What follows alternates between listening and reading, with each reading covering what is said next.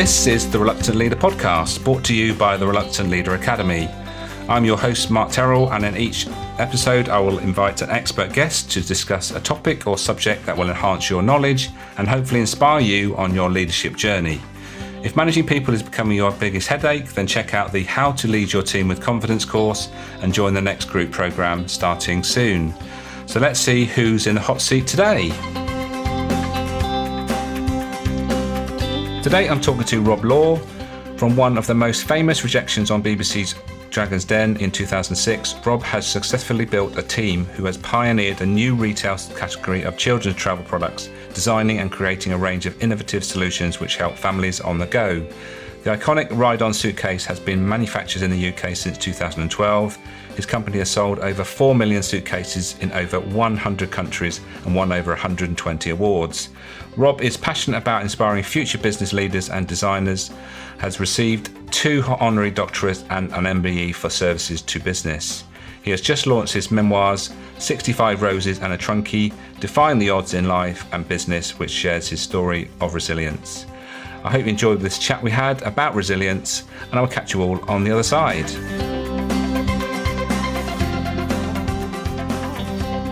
So Rob, welcome to the Reluctant Leader podcast. Thank you, Mark. I've come across, I've seen you many times, especially obviously your Dragon's Den escapade, which I'm sure we will cover in our 30 minutes or so chat.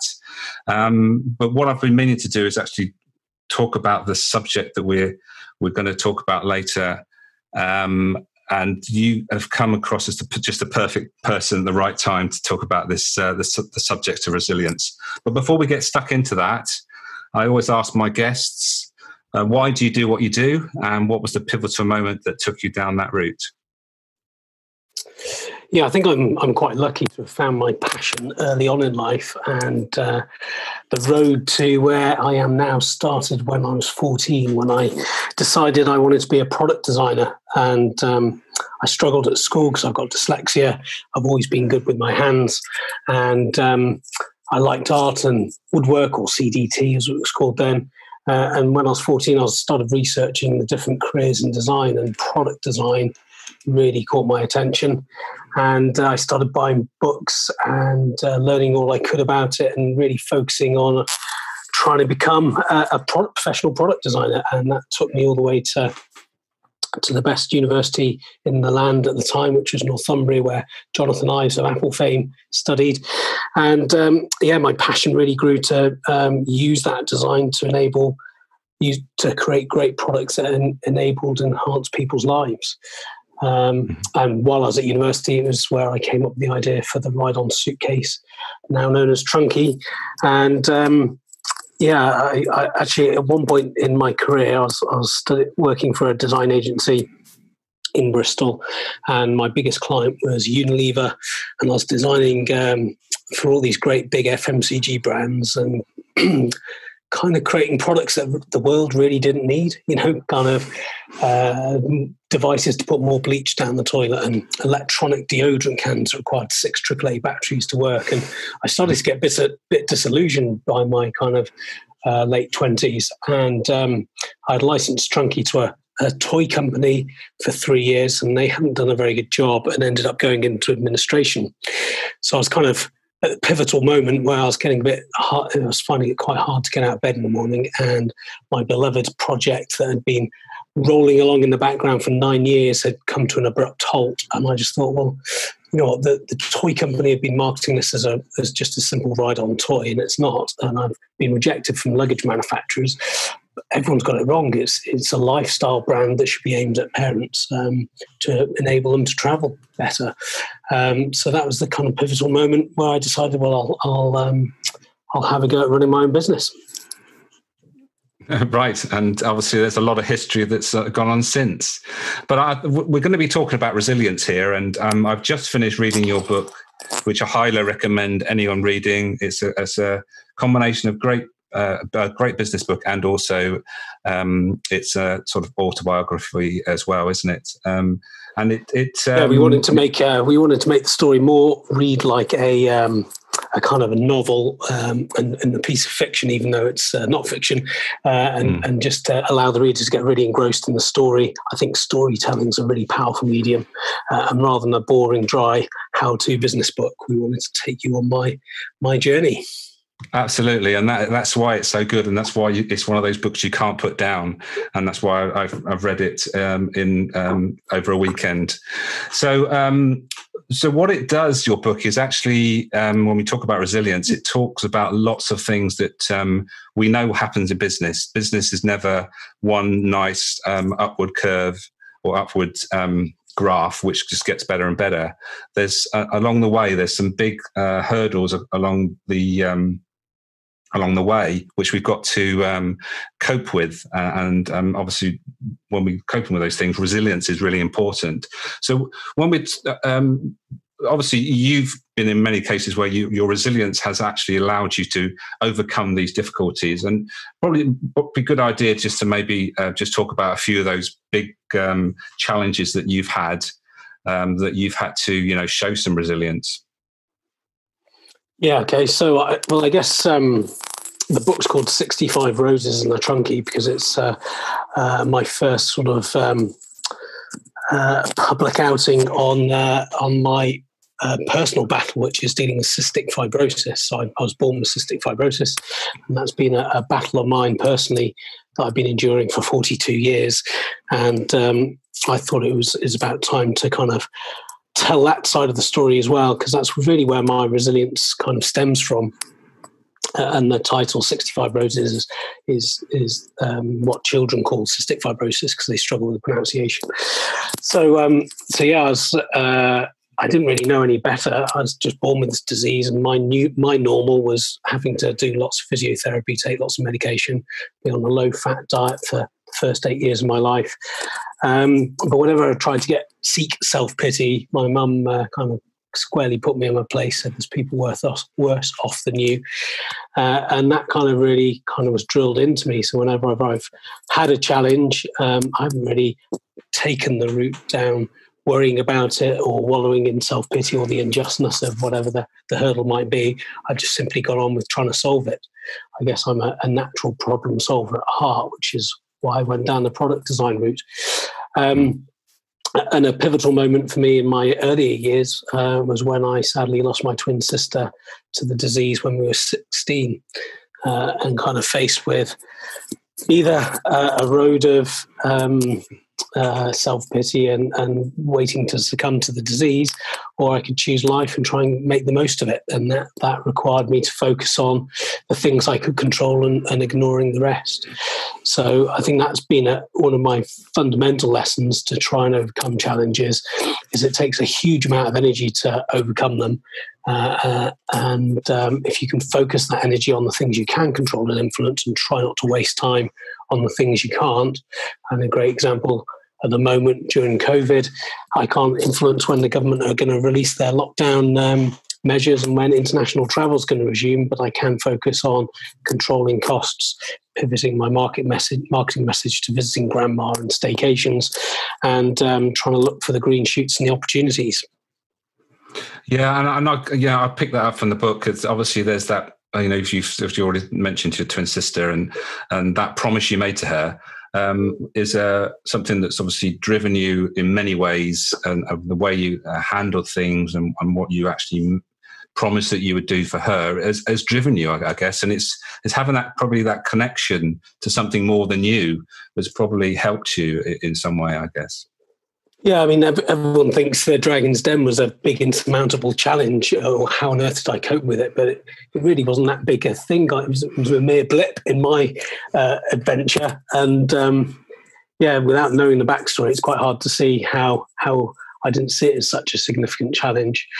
Those who remember the episode, it was season 3. I took the Trunkie on Dragon's Den, asking for £100,000 for 10% of my business. The pitch went perfectly, towed Richard Farley around the studio until Theo got hold of the product and yanked off the toe strap, and it all kind of started tumbling out of control. But to me, I just could not understand. It was such an easy problem to solve. The toe strap didn't break, it just popped off, and it could be made in a stronger plastic if it was really an issue in the first place. But the dragons just lambasted me and saw it as an insurmountable challenge, and kind of all packed up against me, which is a bit unfortunate, really. But looking back now, I wouldn't change a thing. But I left the den empty-handed, and I really wished I'd invented a time machine and not a ride-on suitcase.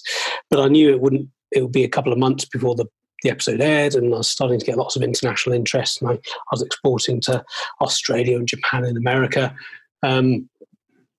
And then I finally got my break with John Lewis on High Street, because all the luggage buyers were telling me it was a toy, and the toy buyers were telling me it was luggage, and no one would take it on. So I started getting some traction, and then I knew this was an event that was going to happen in the future. In a couple of months, the BBC were going to air the episode, but they never told me when. And I kept going down to the local news agents to pick up a Radio Times and find out when it was going to air. And one particular day, I was down there, flicked Tuesday, BBC Two, 9 o'clock, wheelie rubbish. It was written in, it was in the paper, and the colour drained from my face, and I just thought, oh my God, this is going to be a bigger challenge than I initially thought, and I might not have a business the next day. But I did quite quickly realise that I was going to get a lot of traffic to the website. Probably wouldn't sell anything, but if I'm getting lots of traffic to the website, what can I do? I mean, this is 2006, before all the fancy tech you have now. I just thought, well, I'll post a survey up online and see what the public really think of the product. Try and maybe there's some fine tuning I can do in the marketing message. Maybe there may be some insights into improving my product.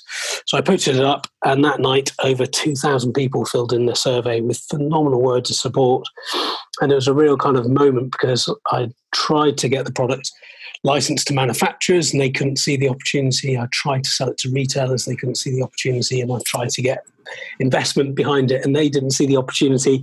But the public, the end user, the consumer knew it was a great product, loved the idea, and I ended up selling out that night. So yeah, it was really a battle of trying to get the end user. Now direct-to-consumer brands are 10 a penny, but back in the day, that just wasn't really an easy option to choose.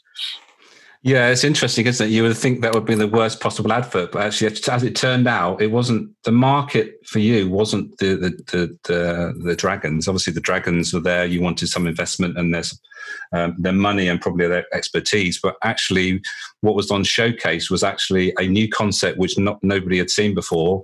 And all of a sudden, suddenly, there was, all those people thinking, I want one of those. And consequently, you sold out, which I guess looking back was the opportunity, wasn't it? That's, what seemed like the worst thing that could possibly happen turned out to be, one of the best things. Yeah, and it's just kind of knowing there's going to be this challenge, trying to think creatively at how to solve it and just going through it. And you never know how it's going to necessarily pan out.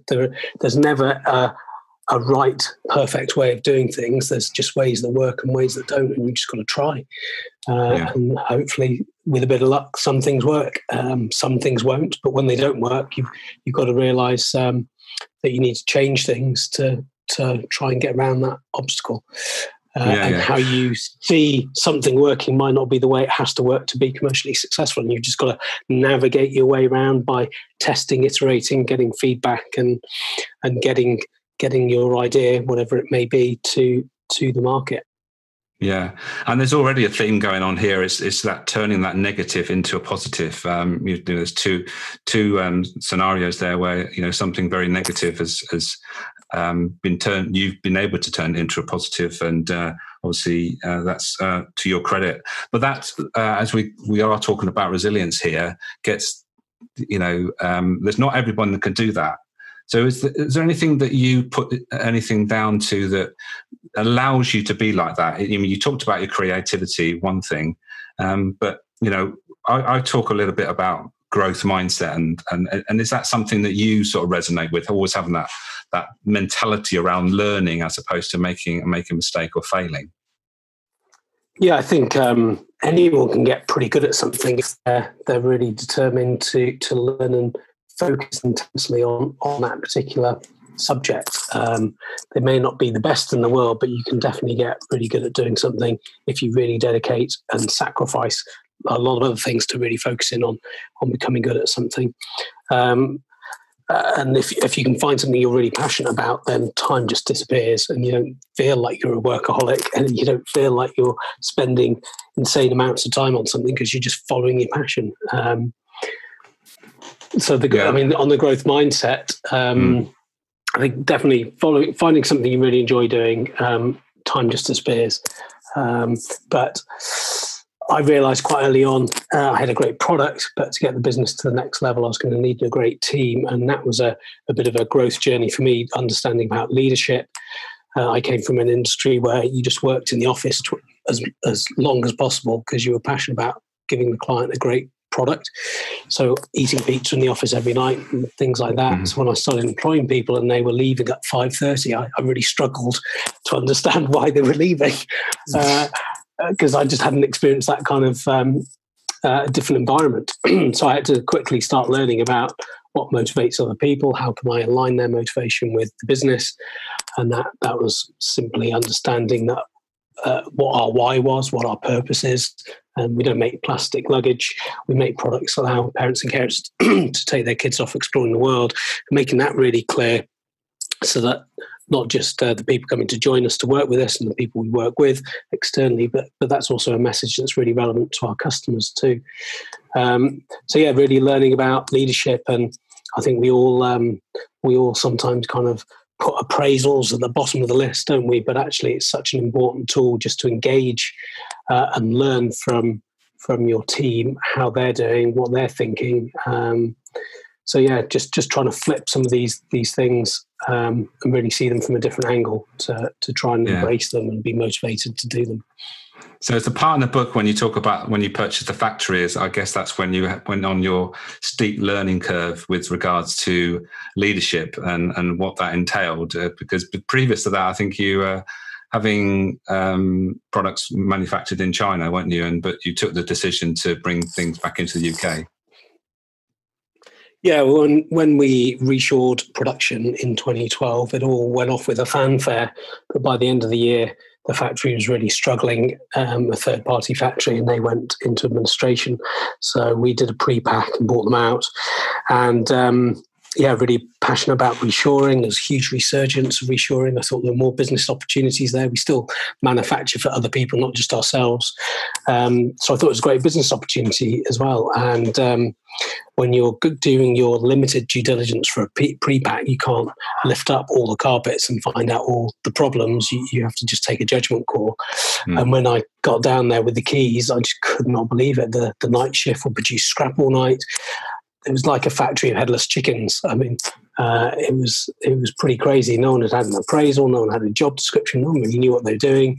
No one liked the previous manager, the owner. No one cared. So we had to take a deep breath, and thinking back to being motivated, getting out of the bed in the morning, trying to come to work, it became very apparent that the first thing I needed to do was try and find what people are passionate about in the factory. So we ran a workshop, and it became quite apparent that people were proud to be manufacturing in the UK. So we printed off a sign, put it outside the door, proud to be manufacturing in the UK. And that was kind of a bit of a rallying call for people to start working together.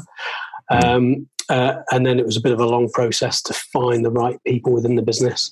Always keen to try and find internal people and upskill them. But at the time, we really needed some external expertise in a production manager, and we really struggled to find that. So that set us back a bit. But yeah, it was a slow, painful process. But now it's a huge, proud achievement. But what's great is the factory really have ownership of what they do. They're in control of their destiny, and they can make decisions without having to call me up all the time. And they're kind of running their own business, and they're really passionate, and they can all actually go and get a much better paid job down the road, but they choose to stay because they know they have real control on their decision making, and they can really make a difference with their ideas. Whereas in bigger corporates, you're kind of just a small cog in a big machine. Yeah, and I guess, the vision that you obviously shared with them is obviously it's not just about the product, like you've described. It's not just about we're making this product. It's about actually what we allow to happen when people buy this product. It's allowing them, to take their children on this almost up on a fantasy journey that they haven't been able to do before, because that traveling bit has never been enjoyable. But what you're doing is actually almost starting the holiday at the point when they leave and they pack their suitcase because they want to get their trunkie out. I guess that's part of the passion around the product. It's extending almost the holiday into the start of when you pack, because when you get your trunkie out, that's when the holiday starts. Yeah, there's the educational bit of learning to pack what you want to take, and you can't take everything, all the way through to these trunkies go on all sorts of adventures with the kids, whether imaginary ones at home, going to see grandma off on different holidays, but they're kind of with them for 5+ years. So they've got this little travel pal, their little pet trunkie, that's sharing all these experiences with them and being in some of these photos, really cherished memories that they'll look back on. So I like to say at the end of the trunkie's life, keep it as a childhood memory box. Yeah, absolutely. And I think it's a good point now just to maybe talk about a few other products you make now, because you make more than just trunkies now, don't you? I know there's a car seat. So I got the trunkie out, and I suddenly realised there was a bit of a niche in the market for toddler travel. I mean, there's lots of baby travel gear, from car seats and pushchairs, but there's nothing after sort of 12 months. So again, talking to consumers, we found there was a real gap in the market for a car seat that could travel, and we developed what we call Booster Pack, which is a fully certified car booster seat that's hollow inside, and you can access that for storage, and it's all encased in fabric, so you can carry it as a backpack. So that's a great step up. That's kind of 4+. Once you've outgrown your trunkie, you kind of move on to that product. And then neck rests. The problem with kids sleeping in the back of the car is the head always lulls forward, and all neck rests just to support the back and the side of the neck. No one had created something that supports the chin. So we created a product we call Yondi, which is a head hugger, and that has ingenious magnetic paws that softly close underneath the chin and provide a chin rest, allowing them to have a nice, comfortable sleep. And then other products we've done are waterproof swimming bags using the roll top technology from the outdoor market.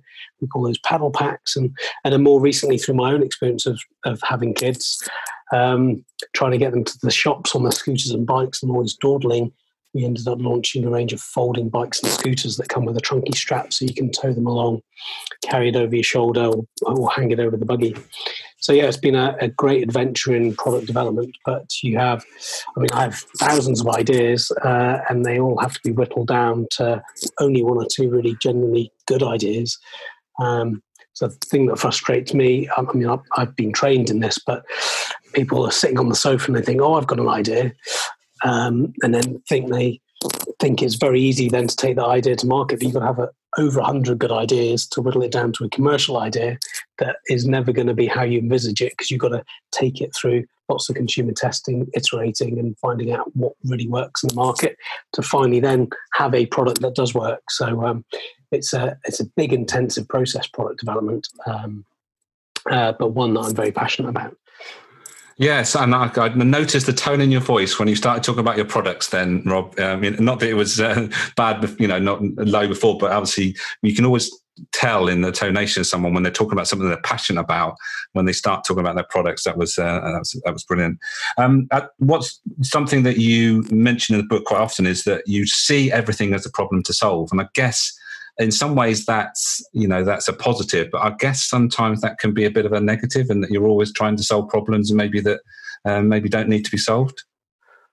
No, I choose which ones to solve. I've only got so much energy, so I can't solve all the problems. But yeah, it's just deciding where to focus that energy.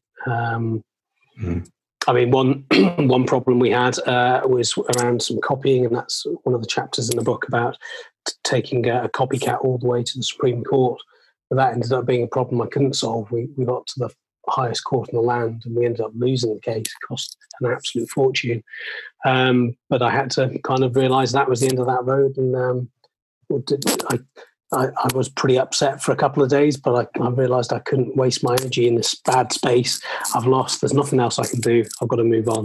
But I took some joy in the fact that we managed to win in a small way with getting the press to rally behind us and having a huge amount of positive exposure about it. And I guess that's the thing with resilience is managing your energy, isn't it? Realising that is actually, I'm expelling energy here, which is doing no good. And realising that at some point you need to sort of get back into that frame of mind, growth mindset, or whatever you want to call it, in that, using my energy in a positive way, but so that I can change things that I'm in control of. And that's again, that's the theme through the book, is actually focusing on the things you can change and trying not to get focused on the things you can't. Yeah, and that's when you see opportunities. I mean, if you're just wallowing in the unknown and not having no control, you've got no bandwidth to think of any opportunities. But when you're trying to navigate through these big challenges and influencing the things you can influence, that's when you start sort of seeing opportunities. And going through COVID at the moment, there are lots of opportunities out there, and there'll be even more on the other side. And it's just weathering that storm, conserving the energy, using it wisely, so that you've got that energy to exploit on the other side. Yeah, absolutely. And I think we shouldn't not visit the sort of character side of things and those character traits that you probably take for granted. I'm thinking of things like optimism and curiosity, creativity, perseverance, obviously, and staying enthusiastic. Is there any other sort of character traits that you would mention that helped you along the way, and obviously helps you stay resilient? Yeah, I think always being the optimist definitely helps. Although, yeah, that can lead to overcalling numbers and sales plans. So, I've learned to tone those down a bit over the years. I think just coming back to that resilience thing, another thing I learned, and this is probably a bit later on in my journey, is having experienced quite a few challenges, that they're always only ever going to be finite. They won't last forever. And navigating particularly hard ones, I've kind of felt, well, it's a bad road I'm going down here, but it won't last forever. I've just got to hold on. We'll get to the other side. Don't quite know what it's going to look like, but there will be another side. And I've just got to stop wasting my energy trying to worry about it and just try and find solutions to it. Absolutely. Right. Well, I'm conscious of time, Rob. I know your time is precious. You're very busy, and we tried to keep these podcasts to about 30 minutes max, and we're 25 minutes in. So we've got 5 minutes to sort of sum things up. I always ask my guests to give some top tips at the end. Doesn't have to be 3, could be any number. But how would you sum up what we've been talking about, especially around the subject of resilience, and how you can give anybody that's listening some advice about how they cope with those real times of adversity in their life and in business? Yeah, I guess something like resilience to me is all about challenges are finite, but challenges are incredibly mentally draining to overcome, take a huge amount of energy. So focus that energy on the things you can control, try to forget about the things that you can't, and that enables you to see opportunities while you're navigating through this new landscape. Hopefully you'll have the energy to then go off and exploit some of these opportunities. And it may not be what you initially thought it would be. You may have to pivot quite dramatically to succeed. And you may not get from A to B, but you should get to C, and that should be a much better place than A, if that makes sense. Yeah, absolutely makes sense. And I think, again, I started with the mention to the book, and I think we've skimmed over an awful lot, and the book expands on an awful lot of things that you've encountered, the challenges you've had with Dragon's Den, and all the other things with the court case and all that sort of stuff. But you've shown an enormous amount of resilience, and here you are. Well, not at the end of the journey, but you'll get to a point where I guess things are a bit more comfortable for you. And I think at the end of the book, you mentioned that you're we're thinking about a 3-day week. Is that still reality? Yeah, I've been on a 3-day week for about 4 years now, and that was partly down to wanting to start a family and spend some incredible time with my kids and explore other opportunities like this book.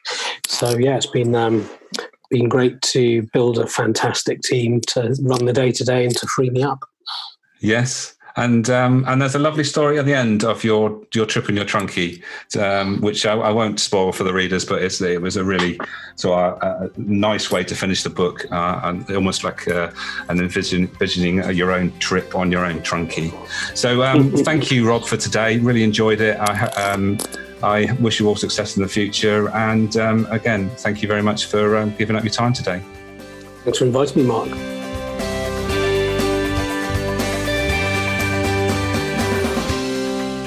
Thank you for listening. If you've enjoyed the episode, please take the time to leave a review on your chosen platform and share on social media. Don't forget to check out the Reluctant Leader Academy, where you'll find a free 15 questions every manager should be asking themselves checklist that you can download to keep you on track every day. Leadership is a choice. When you understand the right mindset, know the process to follow, and use key skills to keep things moving forward, you'll be on track to leave a lasting legacy. Until next time, be the best you can be and the inspiration for others to follow.